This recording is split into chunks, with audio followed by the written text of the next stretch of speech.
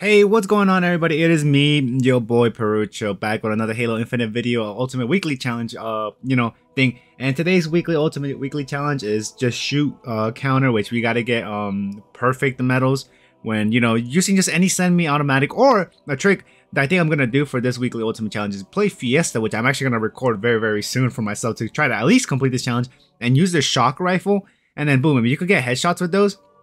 Like, of course, like a one attempt headshot, like without hitting them in the body or anything like that. Boom, perfect, easiest perfect you could probably get in, in the game, in my opinion. Because yeah, BR is nice and cool and all, and pistols too. But I feel like if you miss one shot, then I think rip the perfect, bro. You don't get the perfect medal. But that's gonna be me, guys. I love the weekly ultimate challenge reward for this week, and dude, hopefully it gets better with season 2.